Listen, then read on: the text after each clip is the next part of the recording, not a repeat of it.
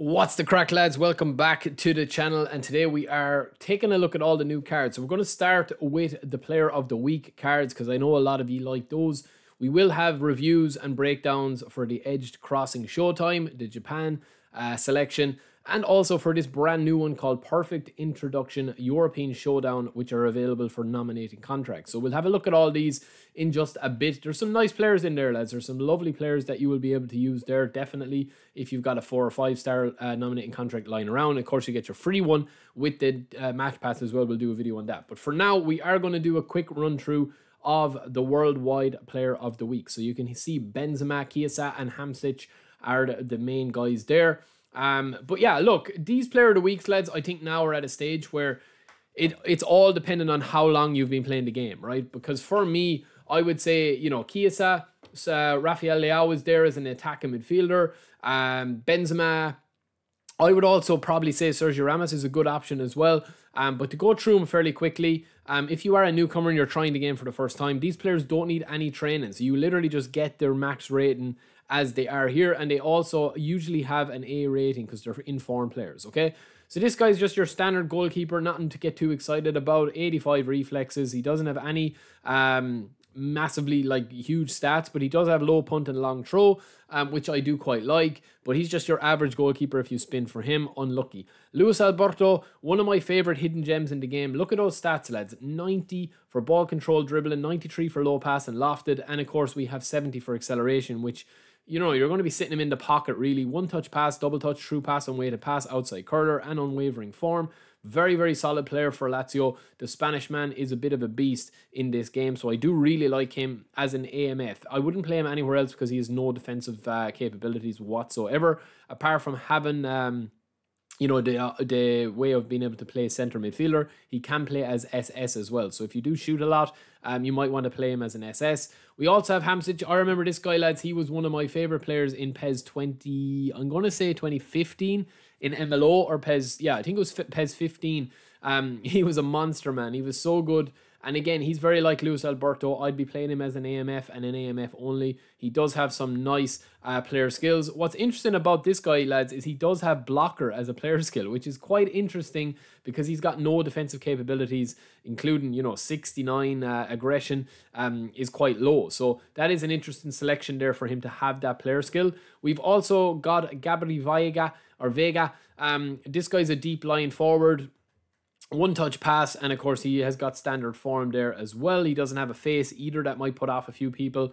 90 finishing, 75 acceleration, but the big thing for me, lads, there is his lack of balance and his lack of tight possession, which is a bit of a bust for him. We've also got Sergio Ramos. The extra front man is his play style, and he looks like an absolute boss there, as he usually does. He has everything you could possibly want in a centre-back except pace, and he doesn't have blocker as a play style or as a player skill, but 90 aggression will more than make up for that, especially the fact that, you know, acceleration isn't a massive stat if you are playing certain formations. So this guy can play out from the back a little bit, and of course he's going to be aggressive. We also have Alderweireld. This guy, Alderweireld, I can't pronounce his name sometimes, lads, or most of the time. He's got blocker, interception, acrobatic clearance, sliding tackle, long range shooting, rising shot heading, unwavering form. He is very slow, so again, you've got another slow centre back with really good defensive stats. And then we move on to Zaniolo. This guy is an absolute beast. Zaniolo, I should say. My pronunciations are all over the place today, lads. I'm hyper. One touch pass, perfect hole player. I would play him AMF because even though he does have a bit of speed and pace, I think his stats inside are just more tricky to be able to finish and stuff like that. Unless you're going to cut in from the right wing with him, I do think that this guy's main position should be as an AMF hole player as part of a 3-5-2 or a 4-3-3 with an advanced AMF. He is very, very decent. Coop Miners, this guy is a 94 creative midfielder. He does have unwavering, he does have one touch pass, weighted pass, outside curler and fighting spirit. Another attacking midfielder with a lack of acceleration and pace, but makes up for it with excellent on the ball dribbling and passing, and he can shoot as well. You can see a team here running with all of these players.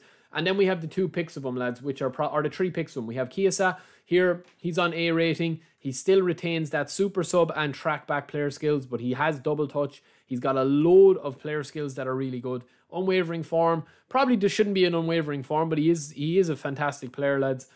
When he's injury free. Brilliant acceleration, brilliant dribbling, brilliant balance and finishing. For a player that plays as a centre forward, this is a very unique and interesting card. So I definitely think you should check him out. I mean, when you are looking at these player of the weeks, lads, I genuinely think they should be the best versions of themselves, man. That's the way it should be, or else they shouldn't get a player of the week. You know, even if you have to comb through certain different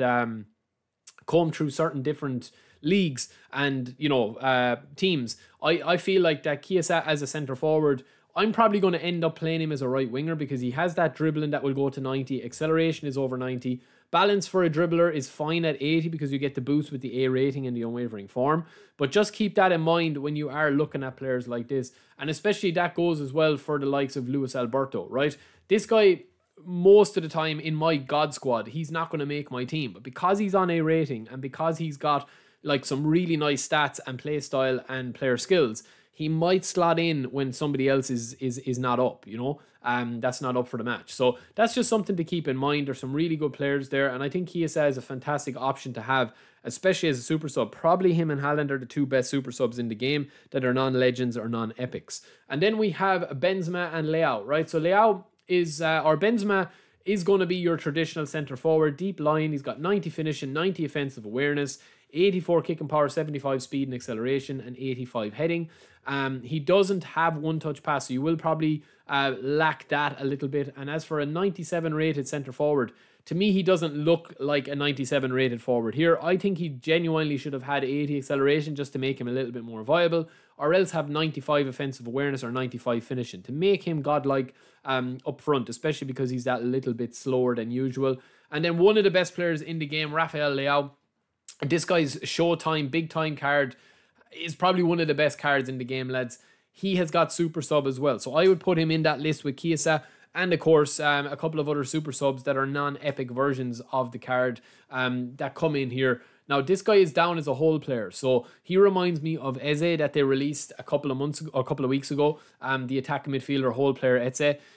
He is a fantastic option to have, especially off the bench. If you're able to bring on 5 subs now that are all super sub, and you're like, you know, 2-1 down or 3-2 up or whatever, you will just get a really good boost and fresh legs to come in, especially when they have the super sub player skill. And it's very important to have it on these player of the weeks because you can't give additional skills. Double touch, he doesn't have one-touch pass. That's not a massive concern if you're going to be playing him in the AMF role because you're going to be just doing a lot of run and gun with him. I wouldn't be passing too much with him. I'm just going to be shooting, and I'm also going to be just dragging the ball in manually, you know, little 1-2s, and then pop off the shoulder of the defender and pop in for a shot. So blister and pace as usual. So that is it, lads, for me with the player of the weeks. We will have the rest of the videos up quite soon. Hope to see you guys in the stream. Until then, peace.